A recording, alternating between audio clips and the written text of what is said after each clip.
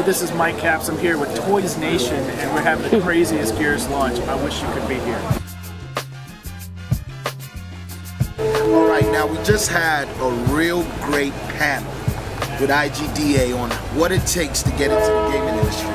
So how did you get into the gaming industry? I took the craziest path. I started as a professor, got my PhD in virtual reality, and then did a game for the Army. That's how I met the peeps at Epic and got into And watching some of the gameplay, watching the realism, looking and comparing that to Unreal 3, I've seen that you guys have actually gone back and actually tweaked and improved upon your industry standard engine, if I would say. Thanks very much. Yeah, I mean, we've had a lot of success. We're known for great graphics and great art, but we couldn't just do Gears 1.5. You know, that would upset our fans, and we wouldn't be proud of it. So I think we really pushed it hard. It's not just a few more hours. It's all new systems, all new multiplayer.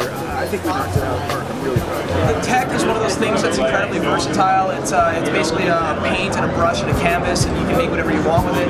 I mean, we have Shadow Complex, which takes that classic 2D gameplay, puts it in the 3D world.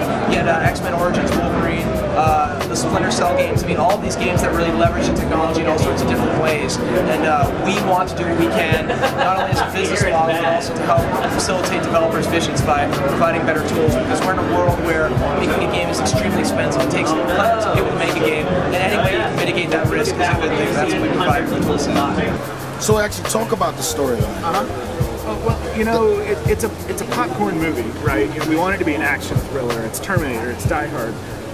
But Die Hard had a love story. You know, McClane's wife is there, and he's worried about her. And we wanted some more of that feeling of, you know, Dom's searching for his wife. He might have lost her in emergency. He's looking for her everywhere. You see in the commercial, he's got the picture. Yeah, exactly. I was going to mention that.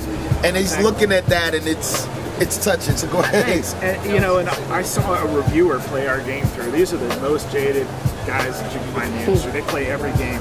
I saw a little tear come down his cheek when he was watching one of our cinematics. It's like, I win. That's what I want. I want to make even those guys feel a little bit of emotion, and then go back to blowing shit up like we do, you know? Of course.